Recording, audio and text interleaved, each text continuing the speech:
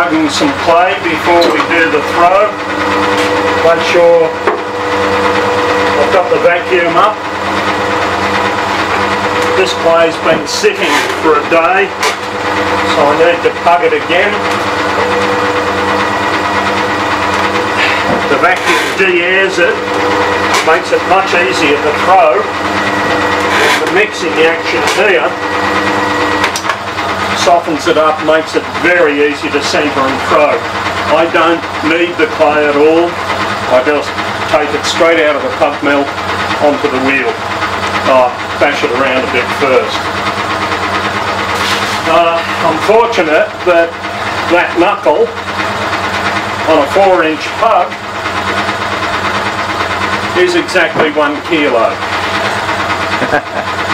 And that's an 8 kilo stick.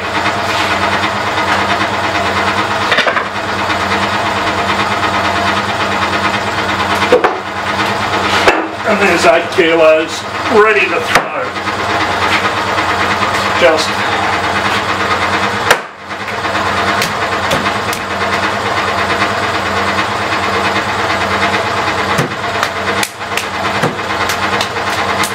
knock it into shape and we're ready to go. Right, throwing an 8 kilo bowl here. Get the bat on first.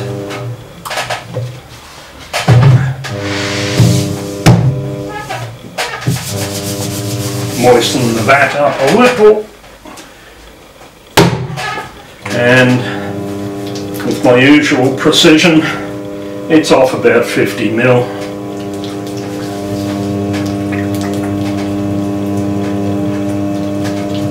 Just centre with a larger lump of clay.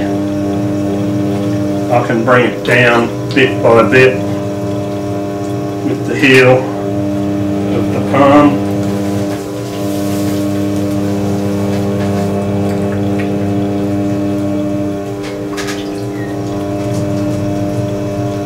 And this clay is very firm. To throw a bowl that, as one potter described it, is gravity defying, I need to start with very firm clay. So that can be a problem centering.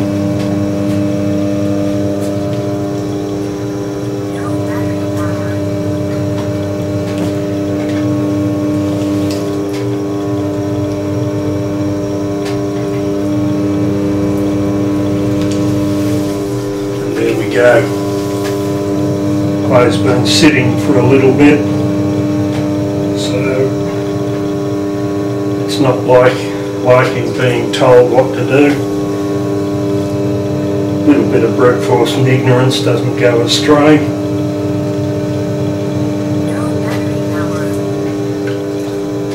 And just enter with the thumb first, both hands, too far down to go down in one hit. Re-centre on the rim, push-pull action, and then go down as far as I want to go. Check that I'm not making a pipe, that I've actually got a bit of clay on the base there. Yep, enough. And then start bringing the bowl up.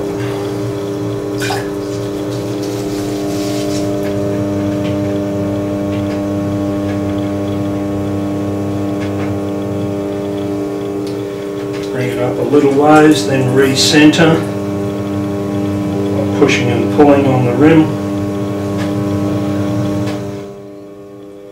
You could say it's make or break.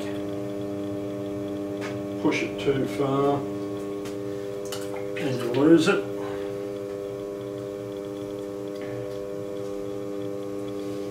Don't push it far enough and it's a jab, just another bowl. I'll be manipulating this a little at the finish, so I need to clean up the finger marks, because there won't be a chance to do that after I've manipulated it. Well, at least not easily. At this point, I need to ensure the safety of my bat by getting some slip on it.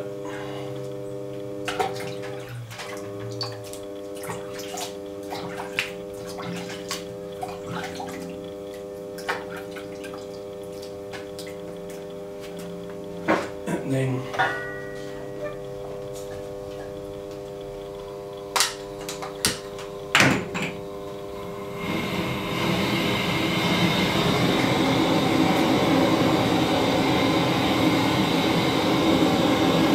torch the clay, firm it up a bit, drive some of the moisture out. Not a lot, not at this stage, but just to get it away from that jelly point. Get it a little more rigid.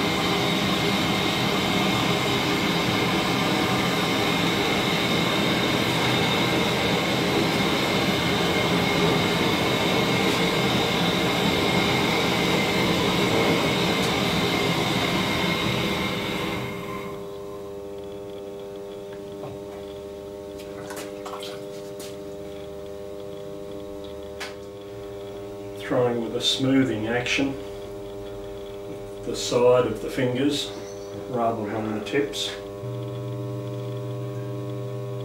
and firming the base to avoid cracks later on, hopefully. Okay, and now try and get rid of some of those throwing marks before I push it out further. I have to torch it a bit more to push it out, and after I've torched it I won't be able to get rid of those throwing marks terribly easily, or at least they'll look like I've got rid of them, but they'll reappear. Wetting up and scraping off actions to get a smooth surface, or smoother surface. Start pushing him down a little, making sure get right into the centre there. Great.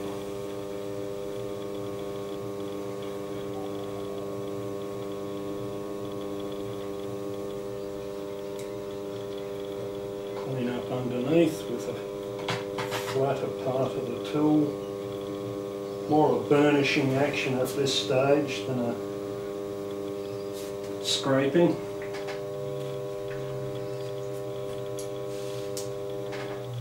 And then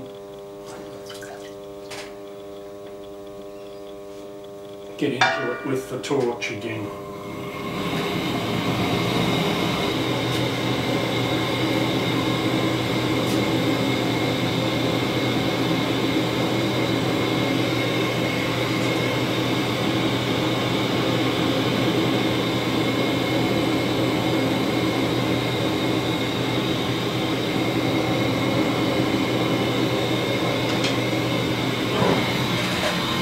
How solid it is by just flicking the rim.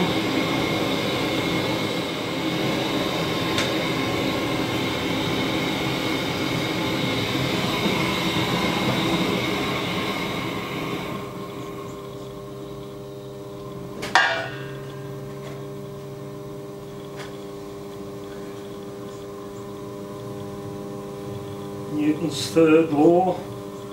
For every action there's an equal and opposite reaction. I've got to provide the reaction underneath to make sure the action doesn't go too far. And there we go, and this clay is now getting a bit too dry, so just wet it down a bit.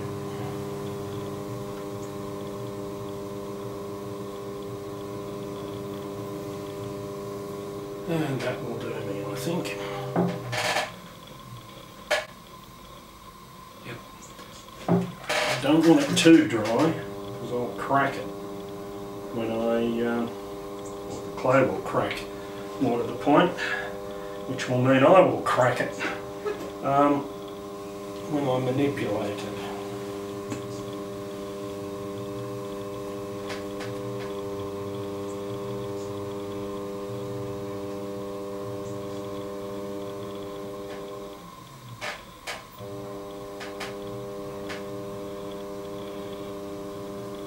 Okay, good enough. And just push where I want it to move, gently, bently. Make sure it doesn't crack. Bring it up where you want it. Up, down.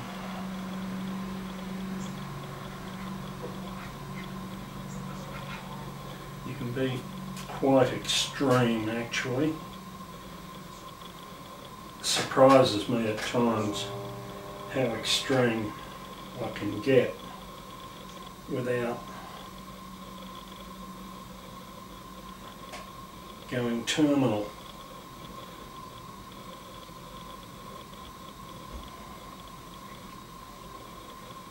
Just clean up the elbow marks.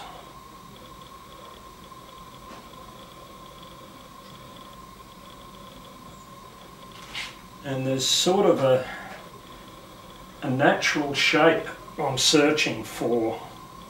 It has relationships to leaves, the path that a leaf would take falling out of a tree, to eroded ocean foreshores, and there seems to be a natural form that just appears to be right. I use things like the golden mean to try to calculate what that shape might be, but then at the end you've just got to go by your gut and what looks right. Stand back and examine how it flows, or doesn't.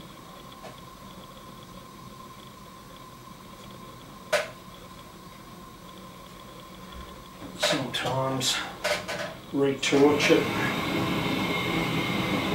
to convince it that wants to stand up there. Be careful not to burn the sponge. Stint is fierce.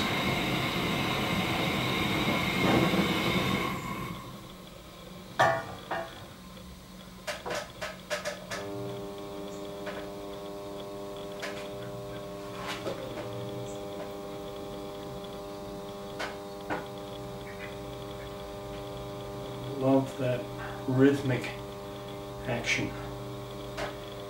And I think people that see these pieces love it as well, or at least some of them do.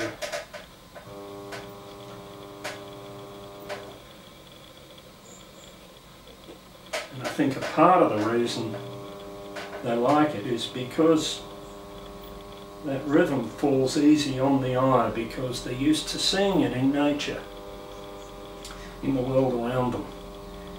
And I can keep going, trying to get this better and better and better, or finessing it. Just clean up all the slip off the bat to make sure we don't get too much dust in the studio when it dries. Of course, this is the point where you splash rubbish all over it.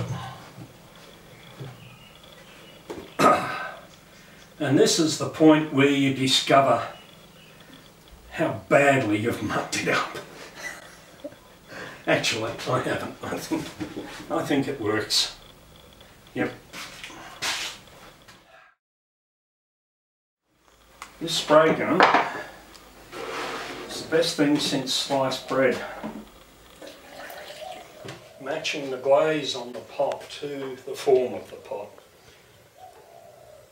When people say that, I often wonder what was the best thing before sliced bread, but anyway. This, turn the fan on, make sure I don't breathe in too much of the silica. Just testing what the gun will do. This form has that almost natural, I hope, wave action on it. So, hold the breath while the silica dust wafts over. Normally I'd wear a mask. At the moment, I have to talk. Using the spray gun like a paintbrush.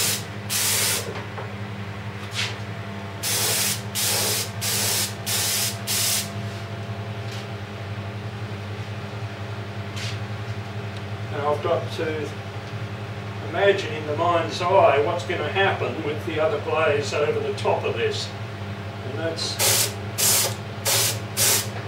a bit difficult to do. After about 30 or 40 pots, you get the idea. But in this form, since there's the pot for number 5 or thereabouts, a lot of it's guesswork.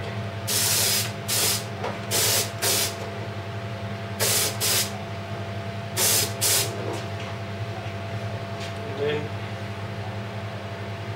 turn the air right off, or almost right off.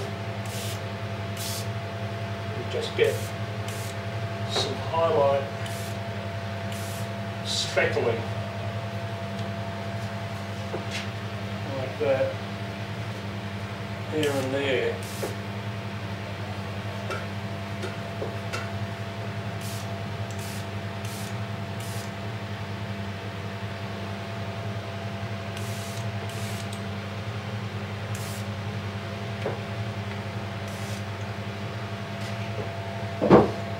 Should do it. And then I'll just run, that's a tea dust Temuku, I'll just run a chun over that with the other spray gun that's more or less like a high pressure fire hose.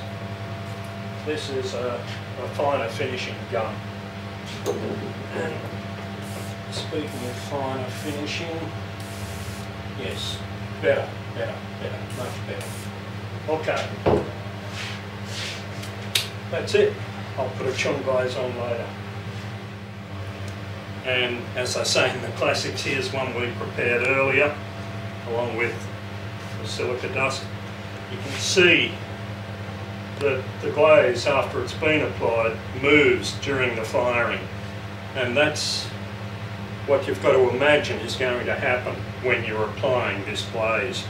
You've got to have an idea in your mind where it's going to move and apply the glaze accordingly. This has had the chun glaze applied over it, selectively at times, and then over the whole lot, so that we get this pullback on the rim to emphasise the rim and the natural waveform of the rim.